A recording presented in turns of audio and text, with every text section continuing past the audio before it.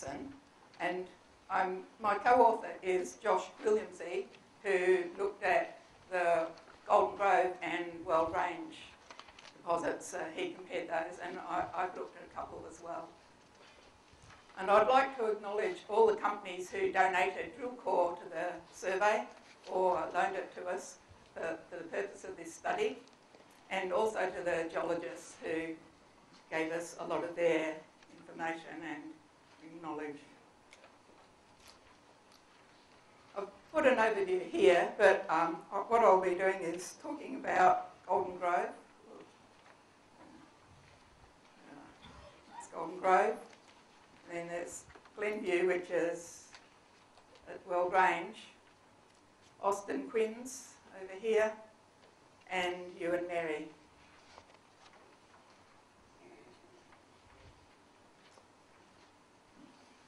This is a definition of VMS deposits. I'll just leave it to you to read them. The most important thing is that they're formed in extensional tectonic settings, and that includes seafloor spreading and arc environments.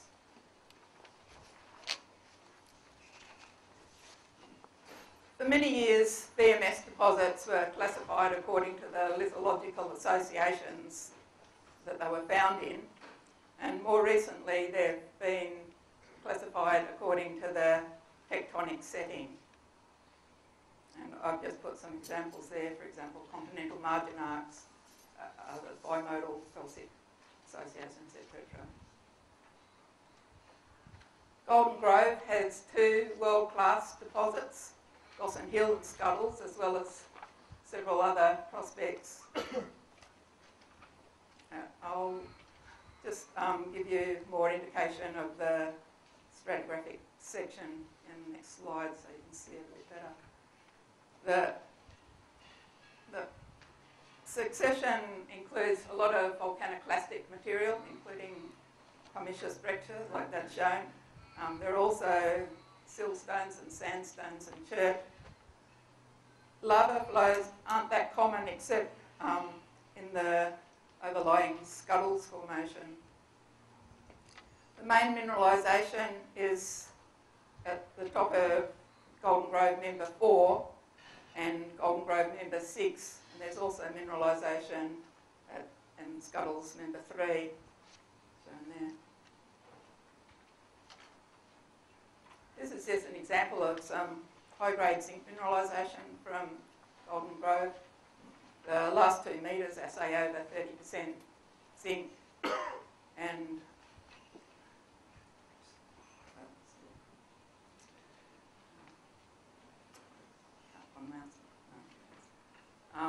in the lower part you've got massive sphalerite here, and up here in the lower grade you've got this laminated sphalerite within the chert. This is a section of Gossan Hill and Scuddles showing the drill holes that Josh looked at. The one where that tray of zinc mineralisation is shown with a star, and I'll also show you high logger data from that hole. The high logger can give you shortwave spectra and thermal infrared. The shortwave infrared is best for platy minerals such as chlorite and white micas, and the thermal infrared is best for quartz and feldspars. In the summary plots, like I've given here, you can see some variation, for example, in white micas from muscovite, which is in bright yellow, to paragonite in brown, and the chlorites from magnesium iron in the blue to the iron-rich chlorite in the light yellow. And in the thermal, you can see plagioclase there, it's in dark brown. That's only present there in the late stage dolerites and rhyolite intrusives, and also in the hanging wall dacite that, as you would expect, most of the pelagic clays has been altered, so it's not there. So it gives you some indication of the style of alteration that you could get. The zinc-rich tray that I showed you is just here, shown in red. That's the mineralisation. You can use a program called the Spectral Geologist, or TSG, to construct scalars which show you better variation in the chlorite and white mica compositions, or in fact in any mineral composition.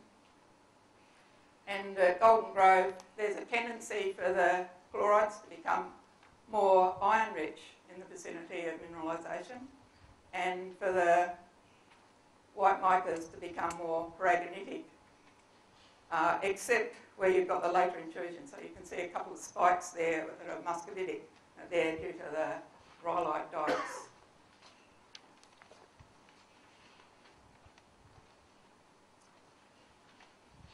This is a model from Sabina Sharp's PhD thesis.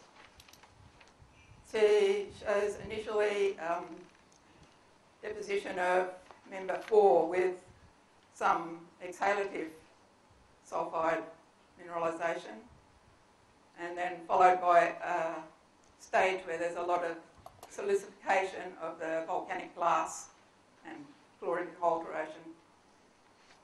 Then she thinks that there was massive pyrite formed in the more porous units of Golden Grove 4. Massive magnetite. And then another stage of structural reactivation with sulfides replacing the magnetite and some exhalative sulfides in the top of member 6, followed by the major growth of sulfides along this mineralising fault. And she thinks most of the mineralisation is formed by replacement. An alternative view would be that there were actually 2 stages of exhalative mineralisation, and that the cherts acted as like a ponding, so you do get some replacement textures in the underlying rocks. That would be the sort of view that was put forward by Frater and Ashley and others. This is World Range, and the Glenview prospect is shown there. It's also in a sequence of pyroclastics. You also get felspar, get pumiceous breccias there, very similar to at Golden Grove, and graded bedding, all indicative of turbidity current deposition and finer sediments. The volcanics on the northern side of the World Range, which is a BIF, a major BIF, are about 230 million years older than the volcanics on the southern side, suggesting that the BIFs represent a very long period of volcanic quiescence. I've just put a couple of the intersections there from World Range. This is some of the mineralisation from Glenview. There's some sclerite here that's conformable with a bedding, and there's also some jasperoidal cherty breccias with mineralisation just beneath that stratiform mineralisation. So the high-level data from Glenview. Like Golden Grove, chlorite and white micas are the dominant alteration minerals, and the chlorite is more iron-rich in the vicinity of mineralisation, and white mica tends to be paraganitic. This is on the zircon titanium versus niobium ytterbium plot of Winchester and Floyd. The rocks from both World Range and from Golden Grove plot in the rhyodacite field, and the rocks from both areas plot in the active continental margin or continental margin arc field on the thorium ytterbium versus tantalum ytterbium of Chandler and Gordon.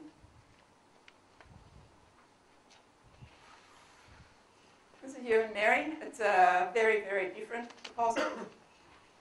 The main deposit is just deserts. I'll have to point out. It's just here, and I've given the resource there. It's along strike from that there's Trajan and the C zone, and A zone up here is possibly at the same horizon, whereas B zone and Augustus over here are at a higher stratigraphic level. The deposits are associated with diff or chert, and there's at least 3 horizons at just deserts. And I'll give you a bit more information about what the upper volcanics and lower volcanics are in the next slide. So all of the volcanics from the lower volcanics, and these that plot in the basalt field on this Pierce sky classification diagram, which is quite a surprising result since everyone previously has mapped them as felsic volcanics. I've put a photo there of the least altered one, so it actually looks like a basalt there. You can actually see the remnant plagioclase. And places you get hyaloclastites, and often it's amygdaloidal. The upper volcanics in the just deserts, Trajan and C zone area, plot in the andesite or basaltic andesite field. And I've given an example there of an amygdaloidal one. In the Augustus area, you get basalts that are quite different in appearance, and they're actually foliatic. And the only place where I've ever seen anything that looks like a rhyolite is as a remnant within the gabbro intrusions. I forgot to mention those. The area has been extensively intruded by gabbro and pyroxenite, and the only place I've ever found rhyolite is about 2 metre interval within those as a remnant. This is some of the ore from Ewan Mary. Main ore mineral is chalcopyrite, but you also get gold and tellurides.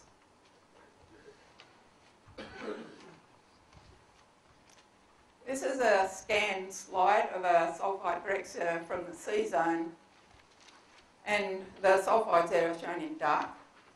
And there's a siliceous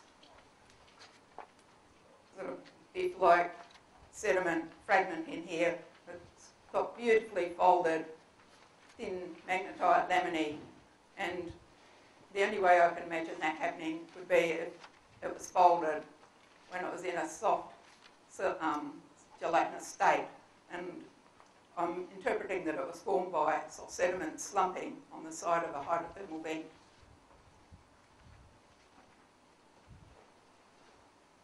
Main alteration minerals at Ewan Mary are talc.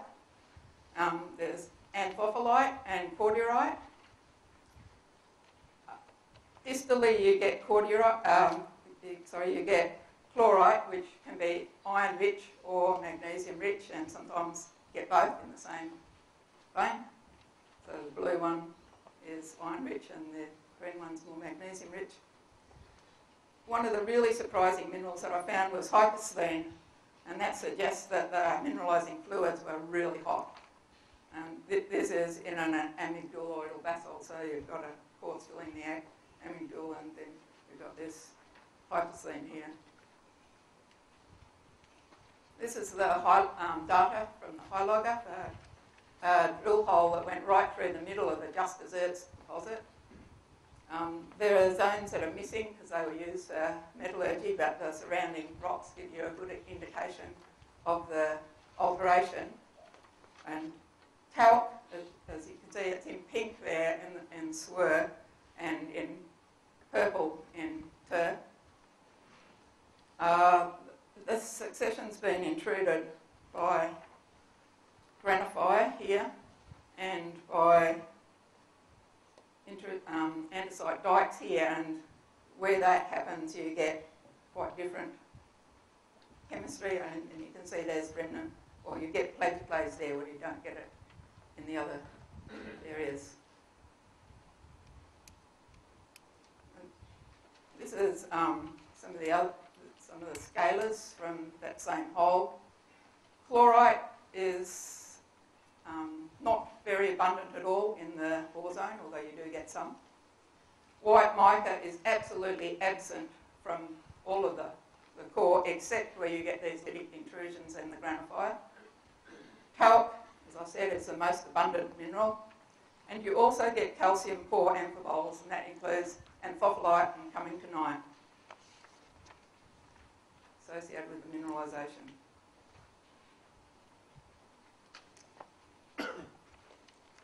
On the thorium, zirconium, niobium plot,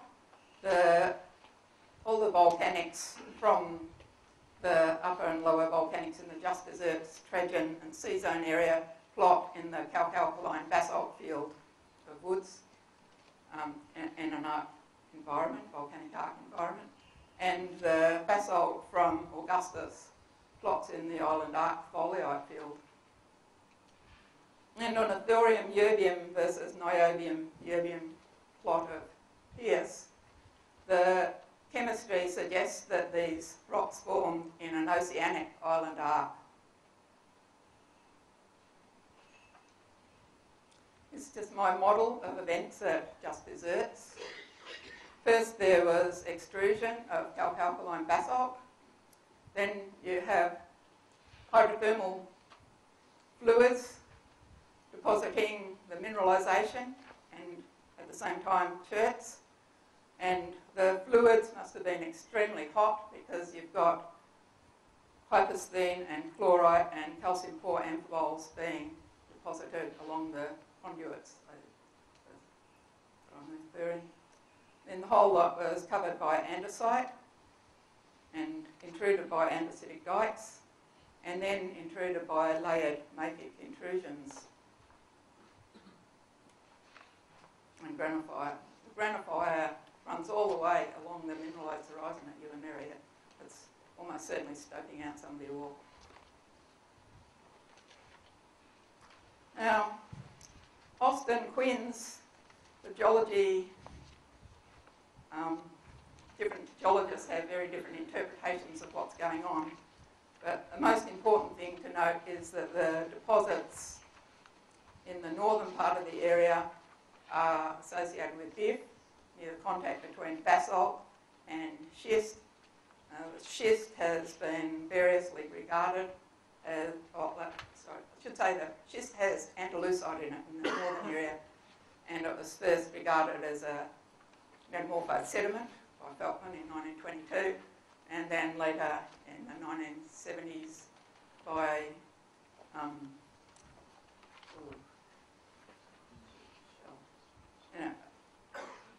Newmont mapped it as volcanics, and CRA followed that interpretation.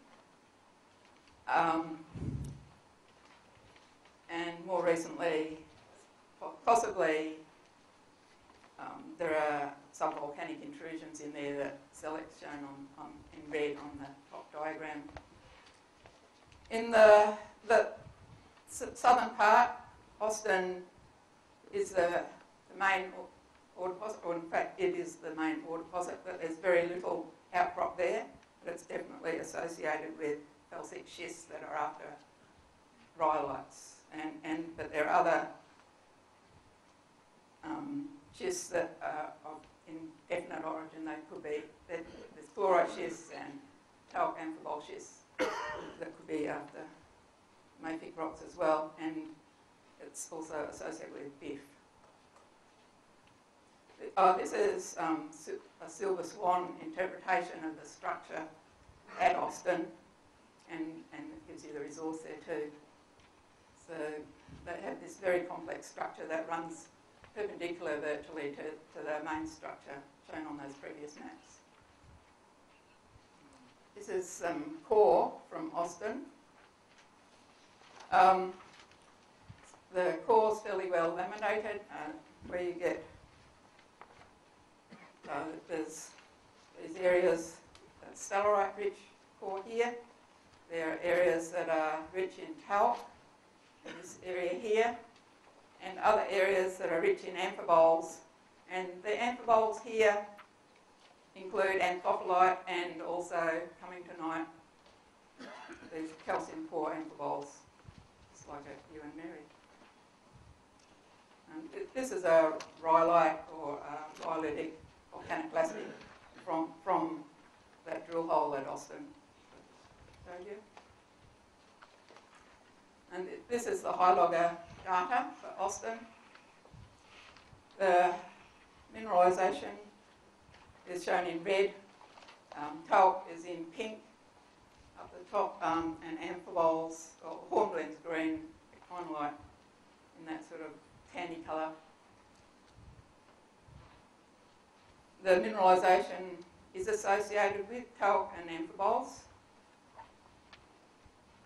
What the amphiboles that are shown are calcic rich, but there's also calcium poor amphiboles that I can bring it on the scaler.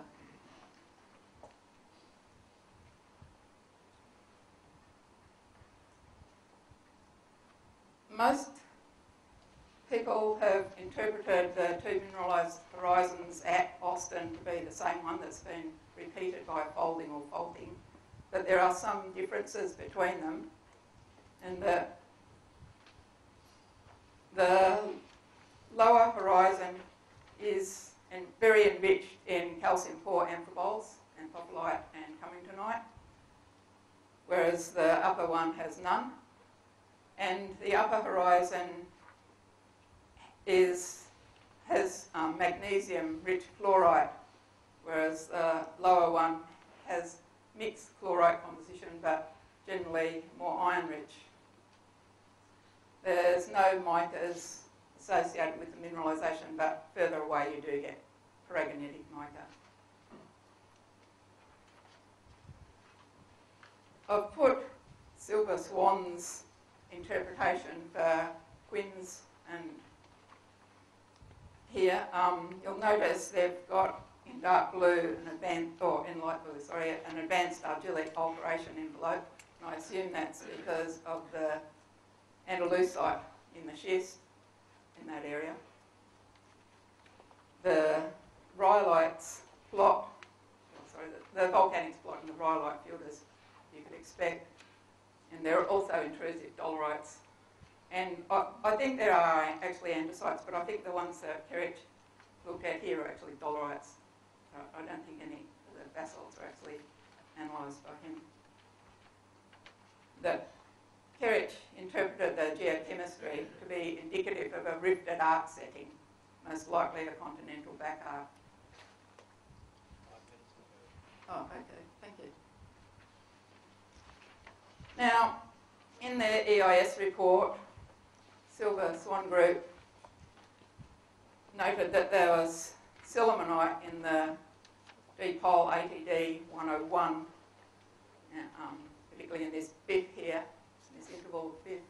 But when I looked at it, it's actually amphipholite. So I think that instead of having aluminium metasomatism, you've actually got magnesium metasomatism. At Austin anyway. I didn't see any aluminium-rich minerals at Austin, but there are some. Obviously there are at Quinns.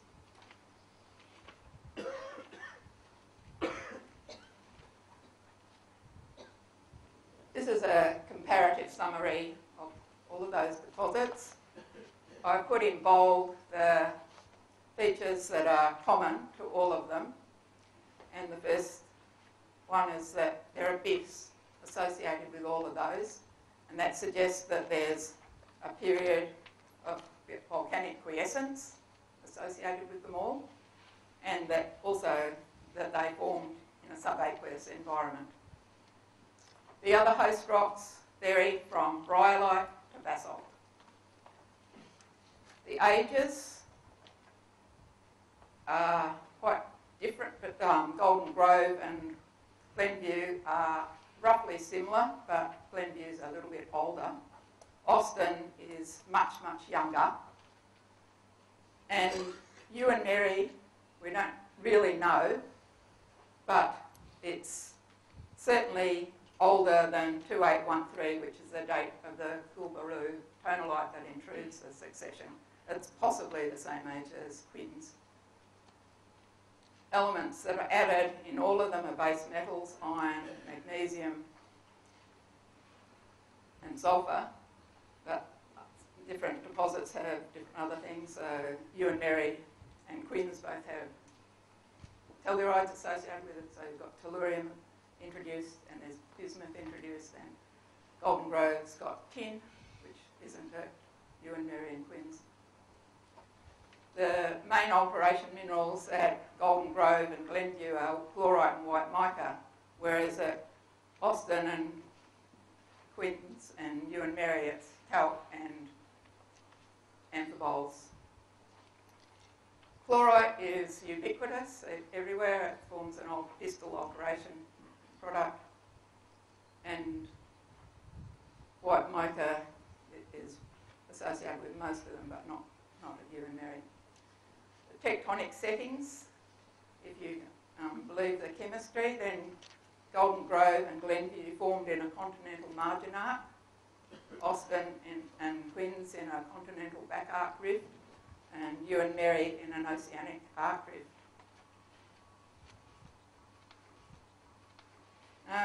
I'll just leave you with my conclusions here, but I would like to emphasise that you don't need to look for felsic volcanics. You can also look in basalts. They're calc-alkaline basalts, and there's evidence of a rift environment in particular. Thank you.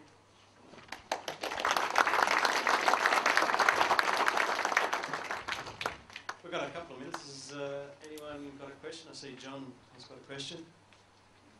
Well, sort of more of a comment than a question. I think it's very interesting that you're picking the 2.81 event. Do you want to talk up, John? Sorry. I guess it's a bit of a comment in the interest of the overall theme of mineral systems. It's very interesting to see that you're picking two ages of mineralisation in the Murchison, and particularly the 2.9 I guess people are sort of focused on. But I think the 2.81 is interesting because I think that's also emerging as an important time for nickel sulphides. Some of the recent work also from the GSWA I think is sort of implicating more a 2.8 age for the Southern Cross province martite deposits, but that also looks like the best age for Windara and the deposits that form along the eastern margin. So I think there's a bigger picture context there. Yeah, well, there well could be. There is bonanites, for example, being found. So there's a lot of argument about whether there were arcs or not, but certainly it would suggest that there were. There was some disruption at that time, so could have a lot of things going on at that period. Right. I'll bring the microphone up the back here for Peter. John.